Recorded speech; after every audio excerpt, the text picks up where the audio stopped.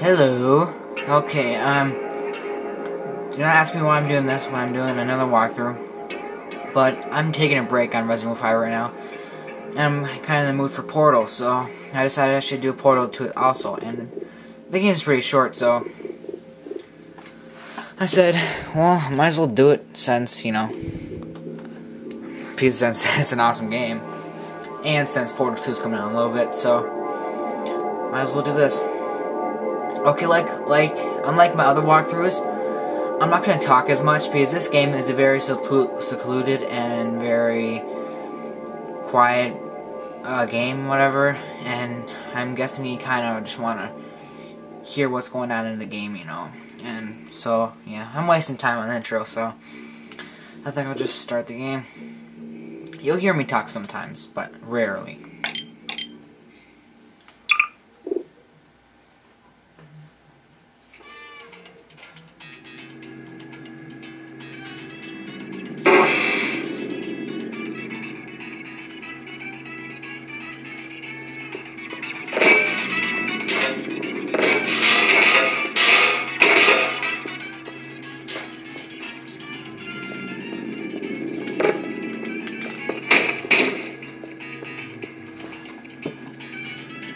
Hello, and again, welcome to the Aperture Science Computer-Aided Enrichment Center. We hope your brief detention in the relaxation vault has been a pleasant one. Your specimen has been processed, and we are now ready to begin the test proper. Before we start, however, keep in mind that although fun and learning are the primary goals of all Enrichment Center activities, serious injuries may occur. For your own safety and the safety of others, please refrain from turn back. The portal will open in 3, 2, 1.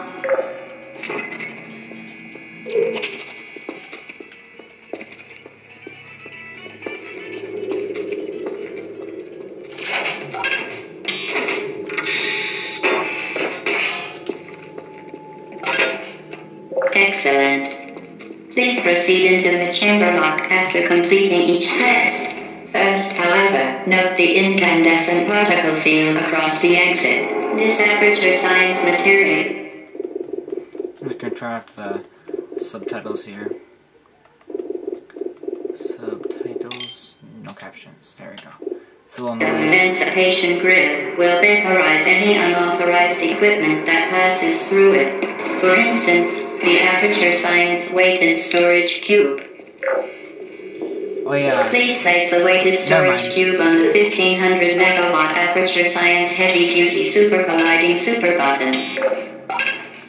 Oh yeah, through this walkthrough, you might see me kind of like you might be saying, wow, why isn't, is that really how you do it? Well, there's like advantages, whatever, to get through some of the puzzles, like, cheating. But I'm not using cheats or anything, it's just another way to get through the puzzle. So yeah, if it seems a little too easy, then yeah. Please move quickly to the chamber lock, as the effects of prolonged exposure to the button are not part of this test.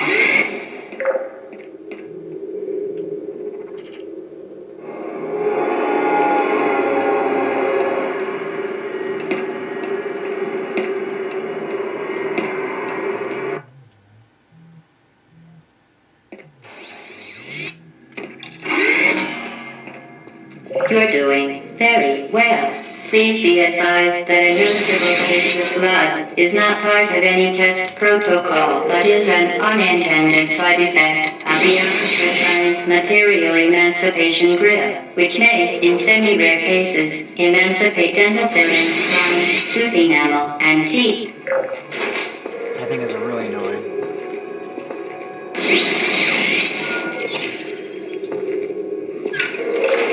Very good. You are now in possession of the Aperture Science handheld portal device. With it, you can create your own portals. These intradimensional gates have proven to be completely safe. The device, however, has not. Do not touch the operational end of the device. Do not look directly at the operational end of the device. Do not submerge the device in liquid, even partially. Most importantly, under no circumstances should you...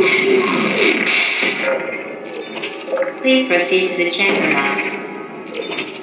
Well done. Remember, the Aperture Science Bring Your Daughter to Work Day is the perfect time to have her tested.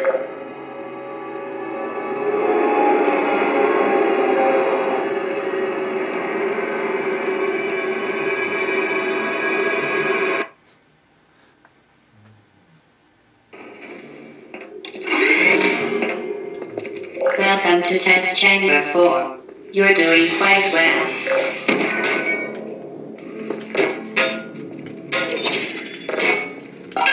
Once again, excellent work. As part of a required test protocol, we will not monitor the next test chamber. You will be entirely on your own. Good luck.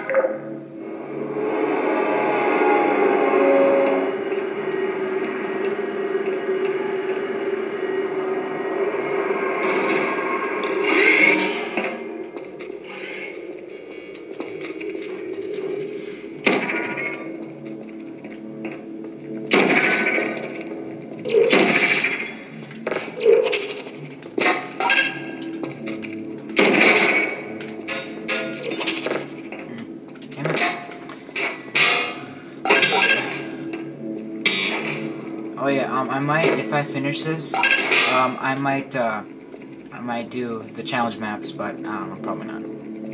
As part of a required test protocol, our previous statement suggesting that we would not monitor this chamber was an outright fabrication. Good job. As part of a required test protocol, we will stop enhancing the truth in 3, 2,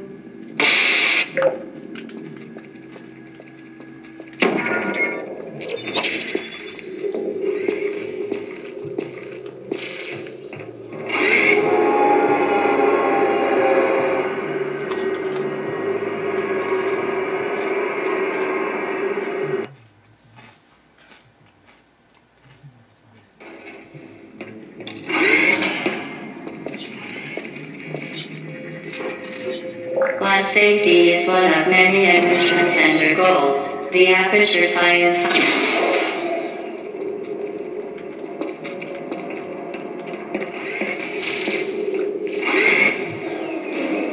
Unbelievable. You. Subject name here. Must be the pride of... Subject point on here.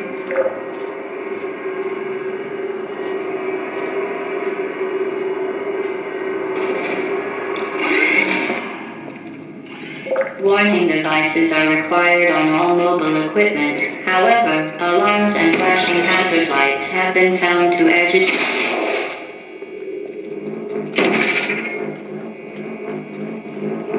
Good. Now use the Aperture Science unstationary scaffold to reach the chamber lock.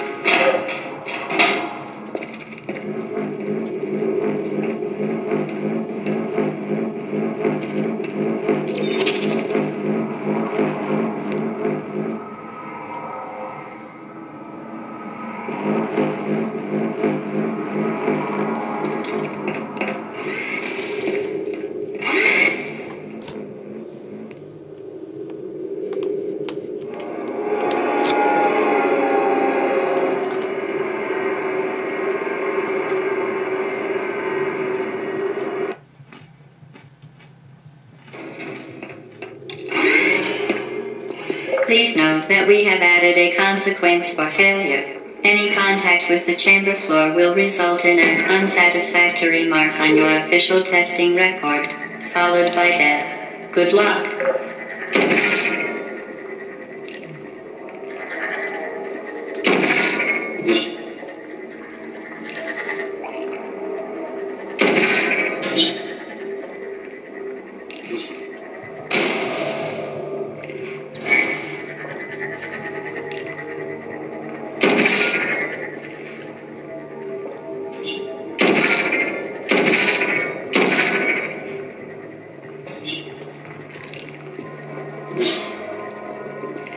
Well, end of part 1, I guess. It's the end.